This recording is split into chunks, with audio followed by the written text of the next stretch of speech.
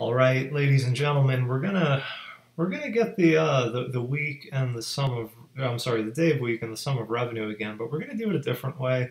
And if you see that the complexity of this example gets really scary, don't worry about it. We're gonna come back to these concepts again. I just want to slowly introduce complicated things alongside basic things because people at different levels will appreciate it in different ways. And as you come back to it, you'll appreciate it more. So remember we had that handy function, two character, and we got the day of week as a three-letter abbreviation, THEUFRI. We did that up here. So just really quick refresher, Command K, Shift K, and you'll see that we had that Monday, Thursday, Friday, whatever you want to do.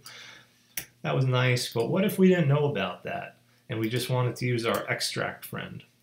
So we could do select extract day of week from payment date from payment P, and let's see what we got. Oh no, we've got this horrible number 0 through 6, and Sunday happens to be 0, so just keep that in mind. And let's get our sum of P dot amount. Of course, you got to group by 1. Group by 1. All right. And we'll just order by 1 as well. Okay. And let me see. I like looking at money. Money is a good thing. So now intuitively we know that this is Sunday because the documentation says it's Sunday. This is Monday, Tuesday, Wednesday, Thursday, everybody's favorite day, and then Saturday. Now, what if you have to send out a report to people and they're like, well, what is 2? This is no good. I need to know what 2 is. Let me introduce something called a case statement.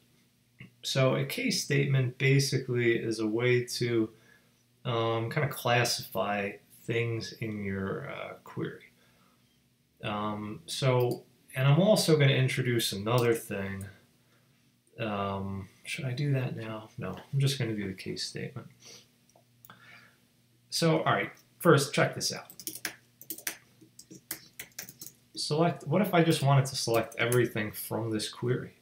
Could I do it? No. What is it going to tell me? It's going to say subquery must have an alias as foo. Well, what if I write foo? That works. What if I just write T? That works too. What if you just write your name? Well, that works too. Bottom line, you can select anything from anything. So I'm basically just selecting everything from T. And let's just try this for a second. T dot star from T, right? Now we can actually, just like any other statement, and this might blow your mind, you can just keep selecting things. And I'm going to call this as DOW. Now watch what happens. Now I have DOW, it's a number. So I have everything from this inner query. Now I can add more columns. I'm going to add something called a case statement. So you're going to do case, and the style and the formatting, it's up to you, but there's a pattern here. So I'm going to do when t.dow equals 0, and then it's going to be Sunday. And I think you can see what's going to happen here. 1, 2, 3, 4, 5, 6, 7. That's going to be Sunday, Monday, Tuesday,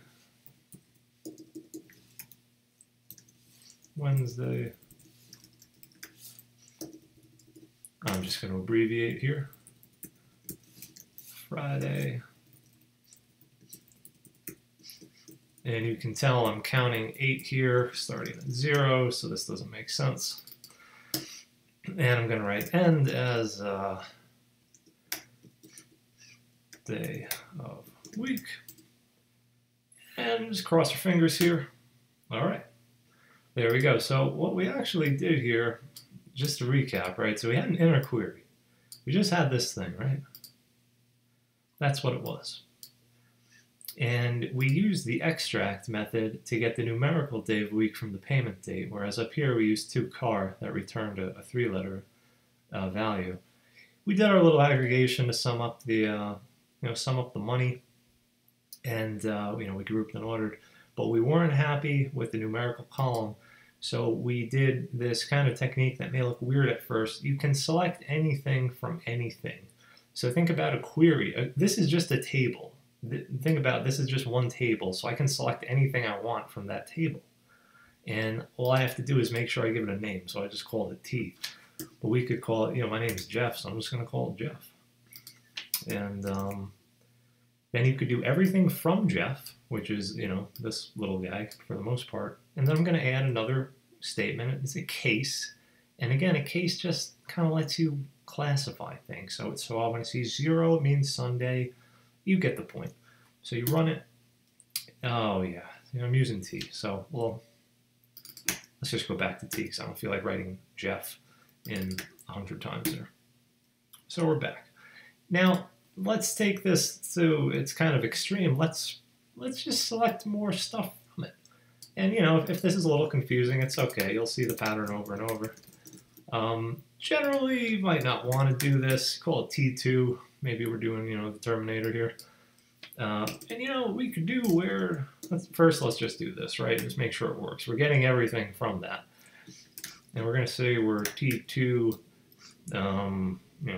day of week. You could do, it equals Friday, right? You could do that. Or you could say T2 day. What was the sum? T2 sum is greater than... Oh, I'm getting into argument type errors here, but you get the point. You could do even T2 day of week Thursday. That's what I had up here. There you go. So, again, I just wanted to stress, if you happen to stumble upon documentation when you were trying to figure out what to do, and it was returning these numerical dates, you're not out of luck. All you have to do, you could just use a handy-dandy case statement. You can select everything from your query. You probably could have just used the case statement on this, but I find this to be a little bit more concise. And you can keep selecting from it. So a lot of nice ideas here, ideas that you'll reuse over and over. For instance, remember in one of the videos where we had to use the having clause to deal with the count. Remember this one? Let's just reignite that one here. So remember this. We were looking at, whoops. Let me uncomment this.